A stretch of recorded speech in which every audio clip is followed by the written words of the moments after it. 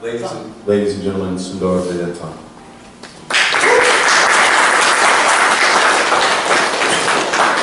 Thank you so much. Really appreciate it. Thank you all for coming over on a Saturday morning. Really appreciate your time. Let's get this done.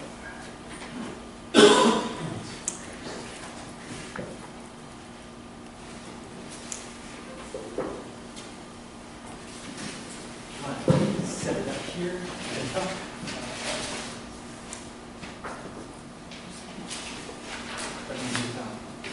You're going to stand there and talk and Yeah, okay. Maybe this is low enough. I think it's going to work for you. Okay. Yep. We'll just turn it towards you a little and I think we'll be good.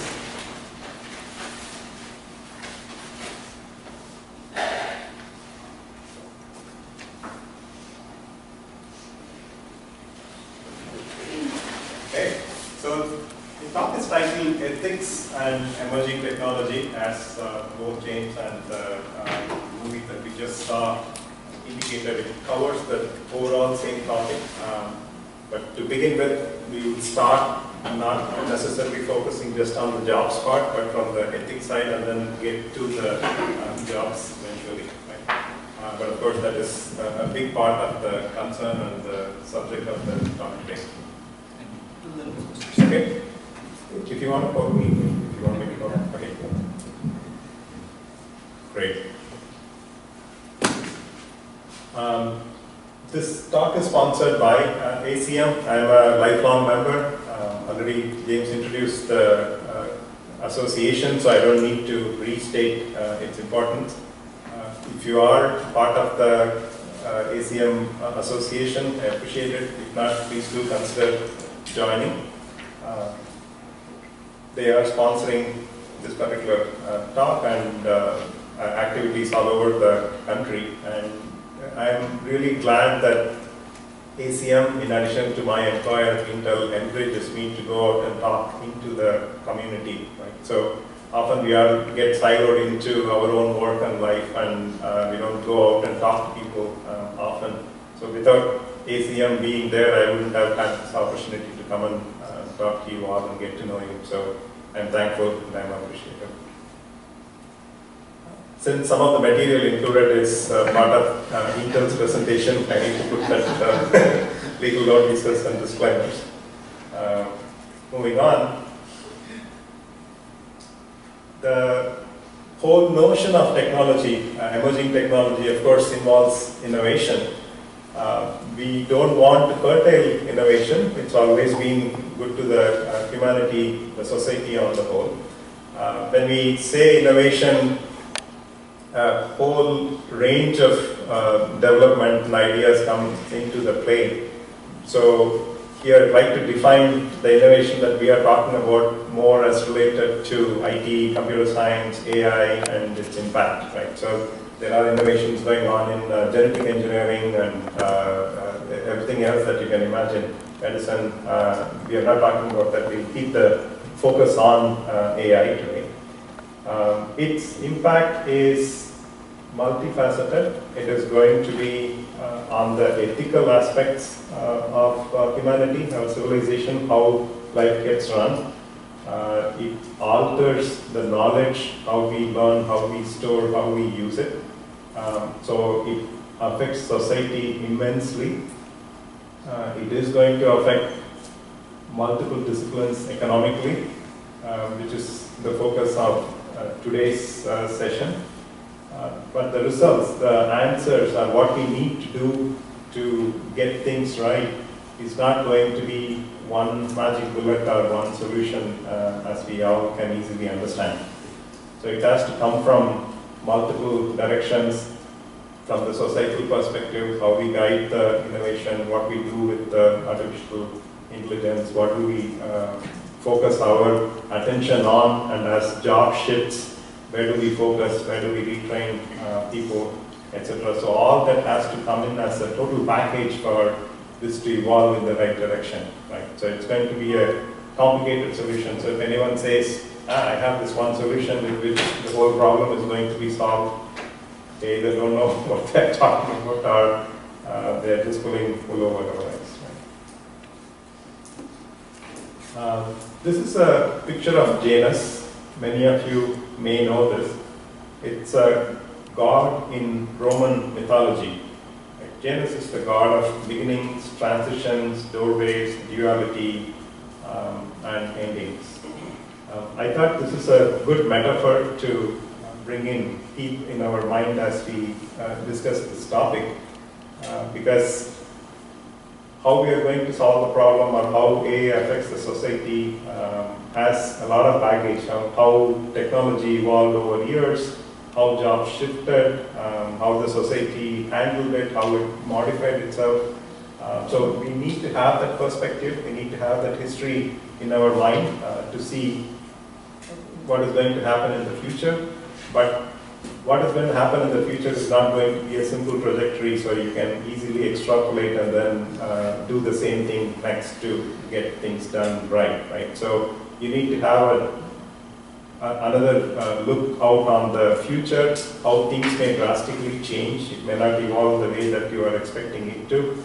So we do need to have the history, but we do need to have a vision in the future also to get the evolving technologies handled correctly.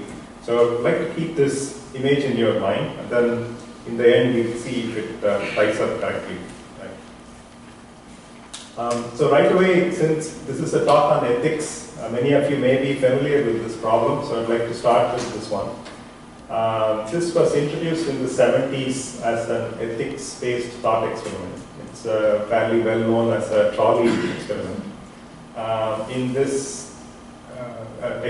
thought experiment that was proposed by Philip Ford, there is a train track, and there is a trolley on the track, basically like a train that's there that somehow got unmoved, and then it's just running down the track. If you don't do anything, you can see there are 5 workers working on the track, and it's going to kill them all. So you are the person standing here, and you have a lever.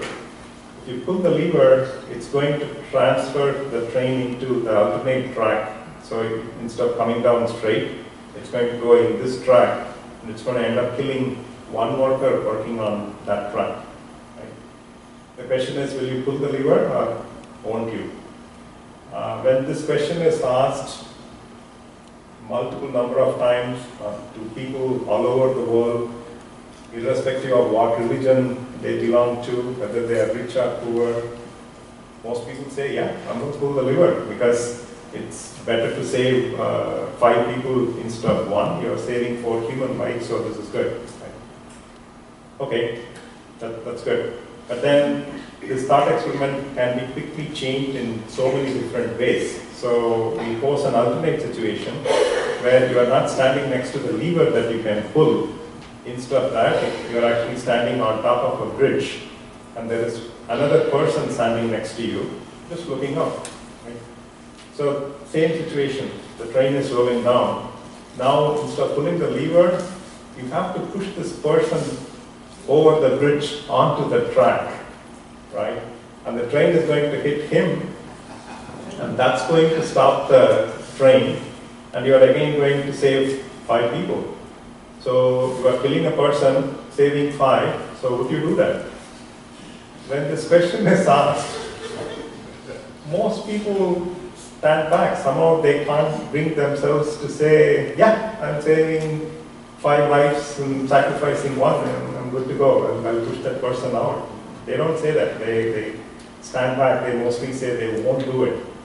Many are not able to explain why, right? But ethicists, people who have thought about it, say that in the first case, death is going to happen one way or another, and you are not physically touching the person, and that the other worker is already on the track, right? You are just changing the direction of the train, and it so happens that the other person dies.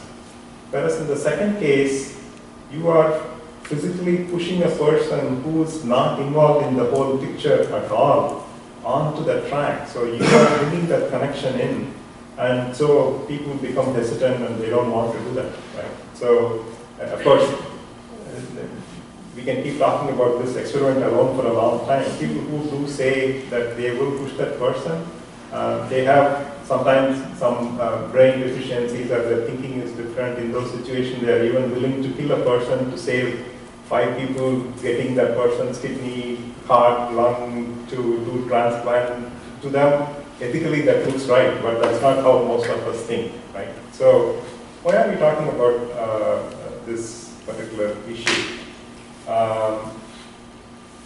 That's because when we talk about autonomous driving, this picture comes into play, right?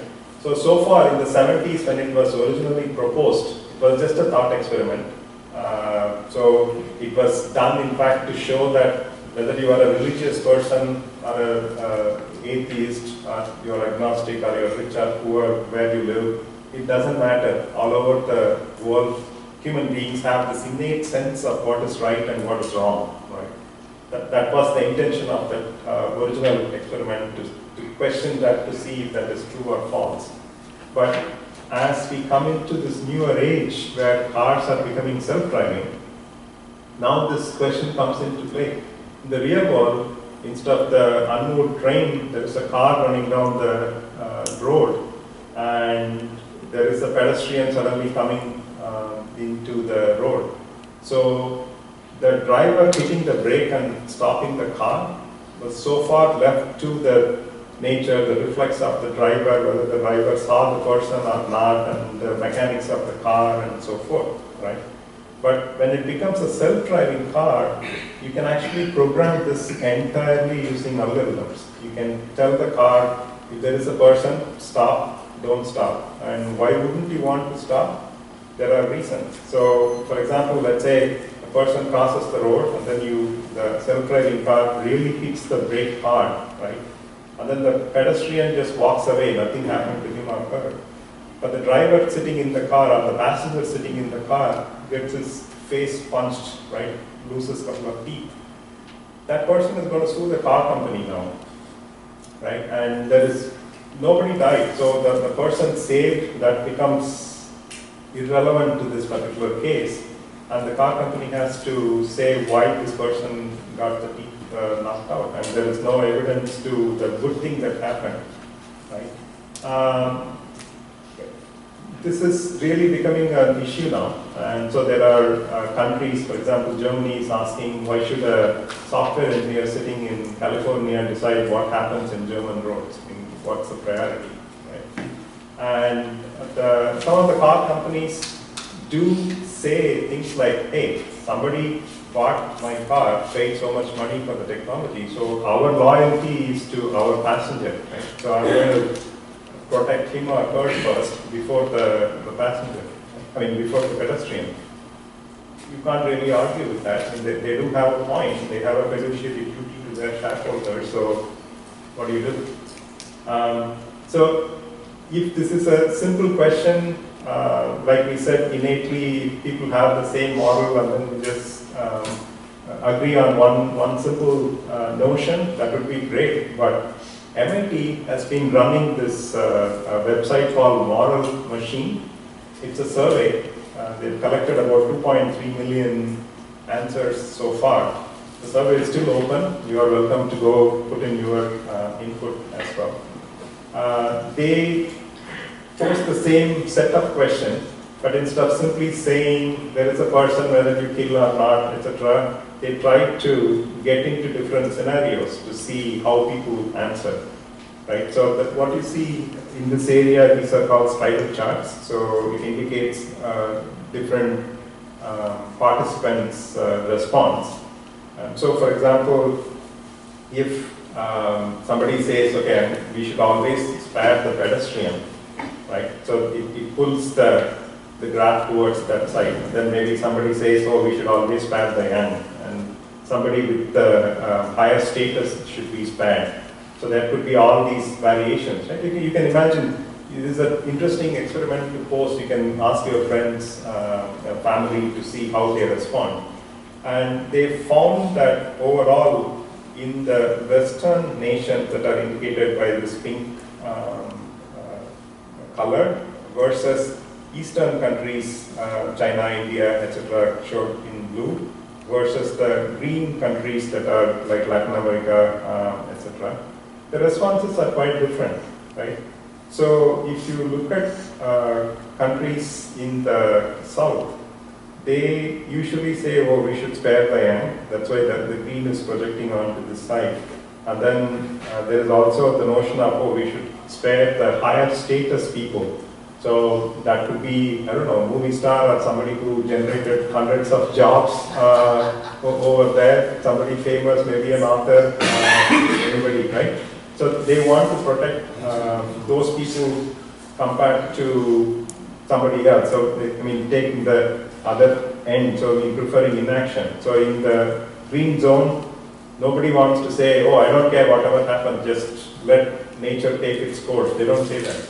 Whereas if you go to the blue shaded countries, many prefer inaction and they don't want to spare the young and so forth, right? So there is a lot of variation in how people react. So when self-driving cars start to implement algorithms, so these notions need to be taken into account. So how are we going to accommodate that? And so should those sensibilities be written into the algorithms, or should we evolve some sort of a worldwide common ethical standards that we all adhere to? Right? You can look into this site and then contribute your thoughts also. It's an ongoing experiment. This, switching over to a different kind of ethical dilemma, this is called a Shirley card. It was originally designed and printed out by Kodak.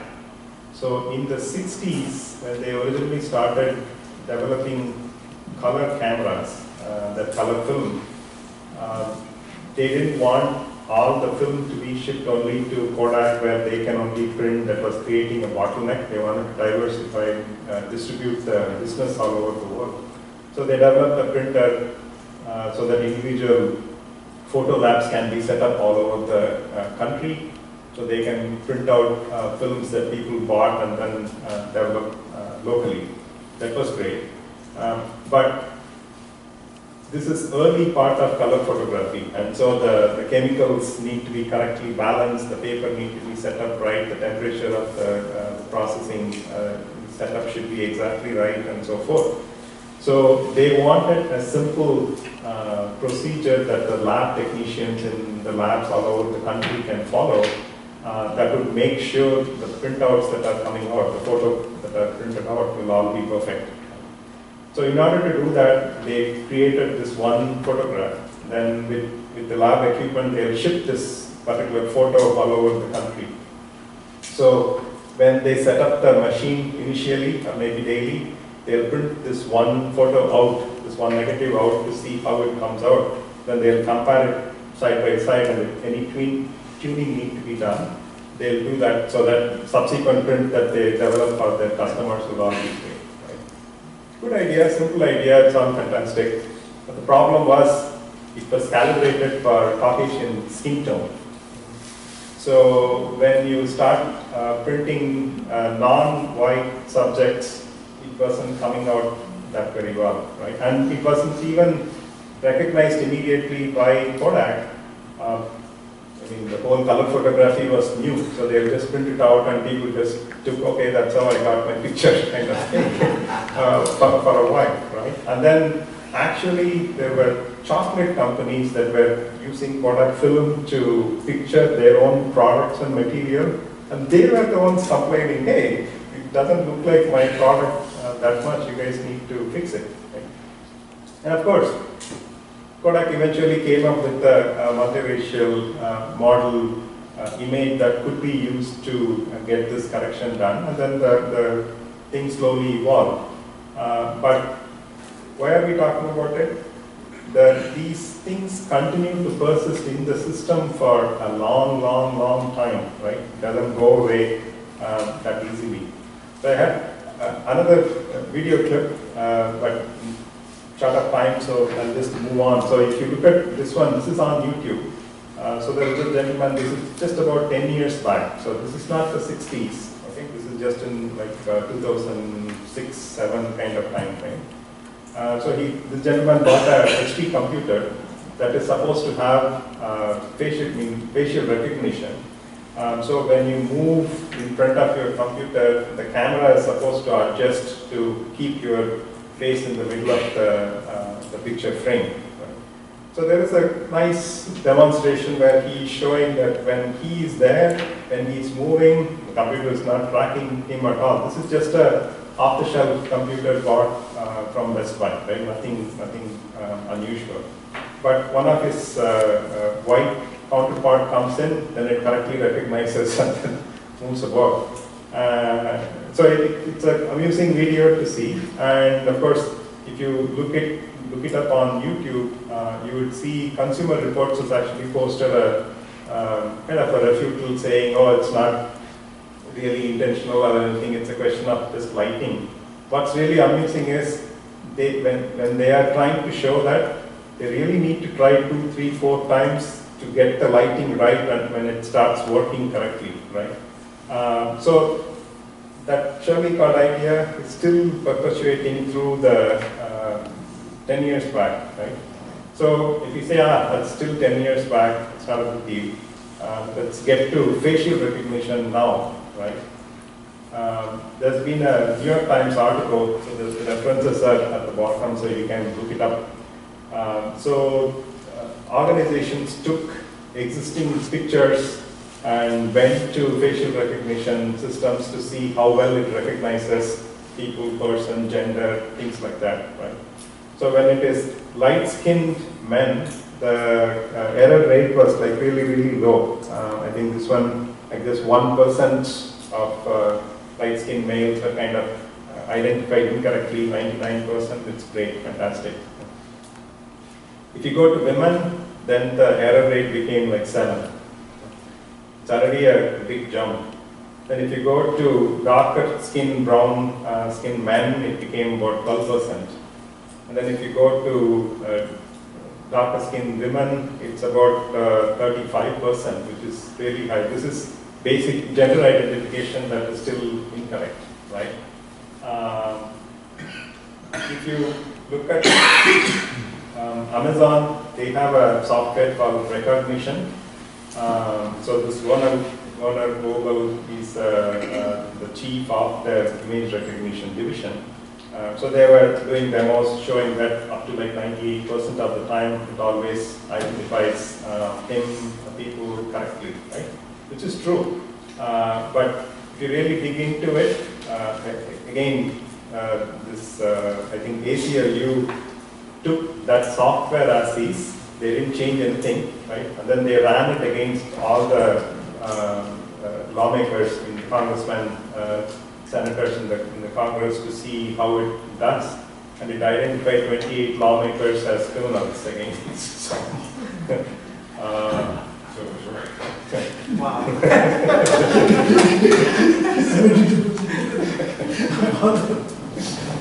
Right? And of course, when Amazon was contacted, they pointed out that by default their settings are set in some way, and that's not how it is used by police department or somebody else to identify criminals, so that's not the right way. You need to fine-tune it, which is okay, which is correct. But the point is, these things persist, these things exist in the system, right? So by default, if you just take it up, things they don't work correctly.